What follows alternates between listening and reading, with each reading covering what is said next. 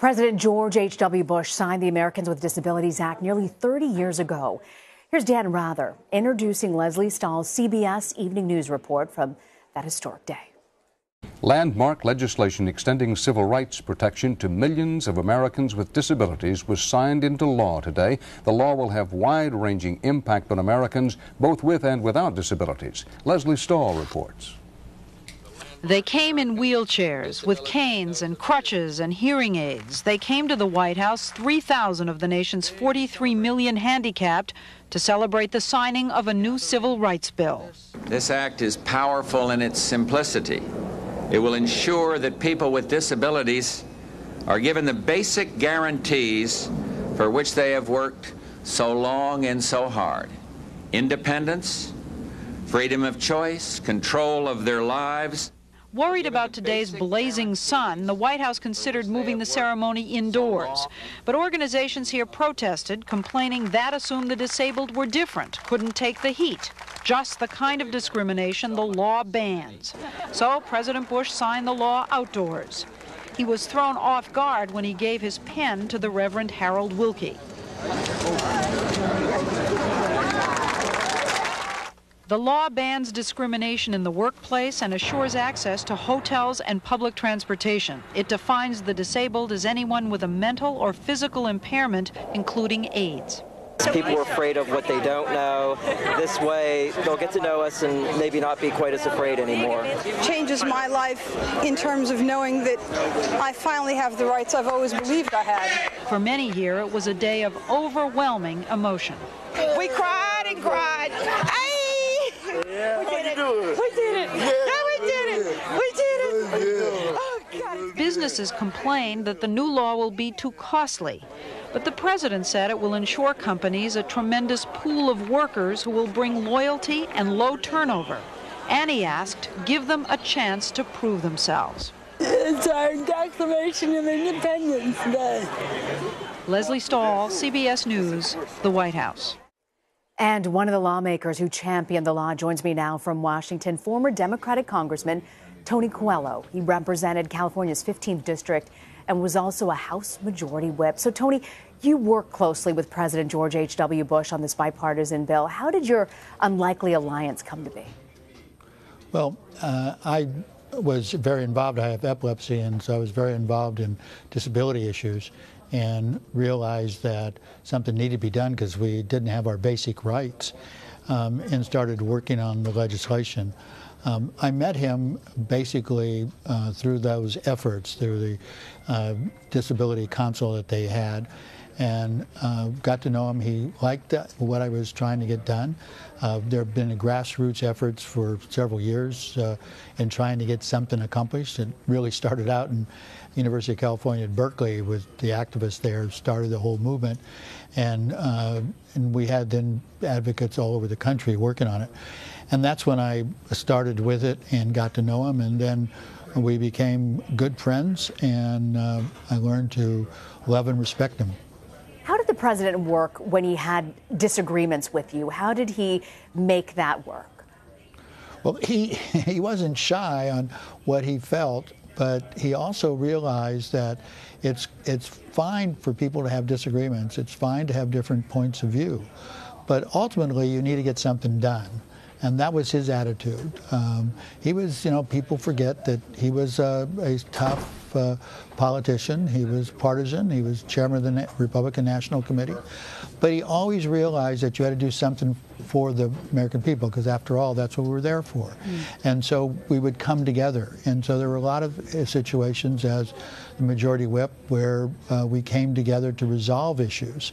And President Bush he didn't want to attack individuals. He didn't think of really tearing anybody down. He was more interested, how do we get to a resolution? How do we get there? And he did it. I've never heard him raise his voice. He was authoritative, though, but I never heard him raise his voice. He was a very gentle person, a strong leader, but a very gentle person. You released a statement, and in part saying that passing the ADA was not without some controversies. I want to play for you what the president had to say the day he signed the legislation.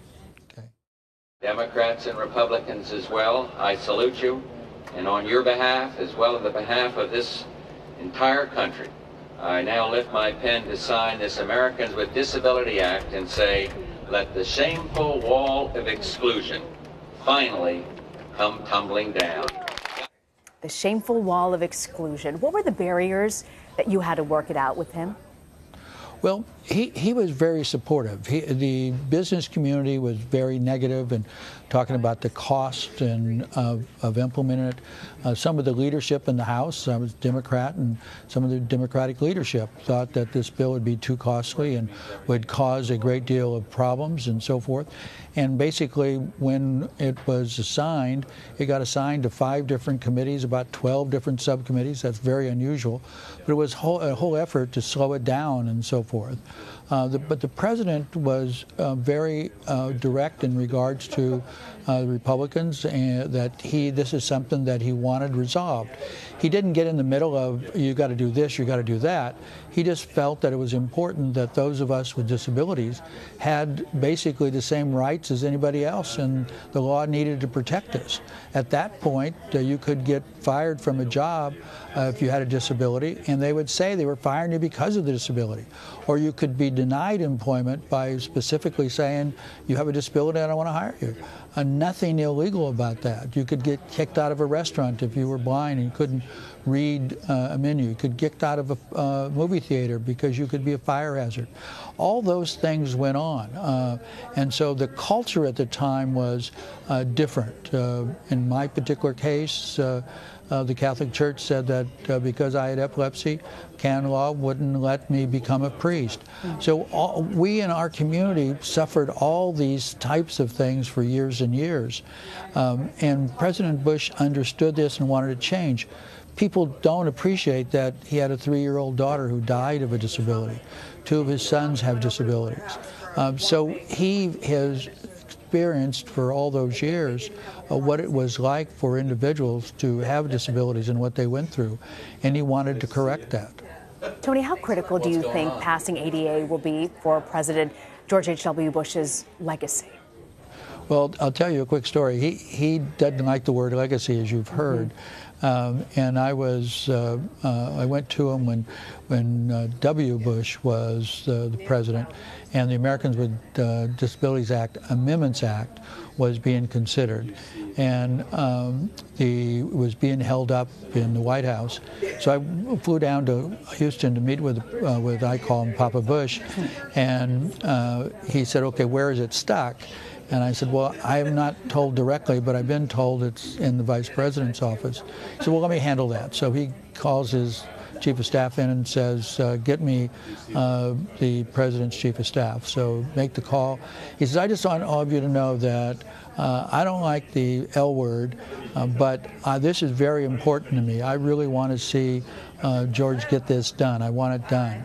And so he got off, and I was concerned because the L word might mean liberal, and in W's administration, I thought, boy, I'm going to get hurt here. And so I said, Mr. President, tell me, what is the L word? He said, oh, it's a legacy. I'm tired of people talking about my legacy. Whew. And I told him what I thought, and we laughed and so forth.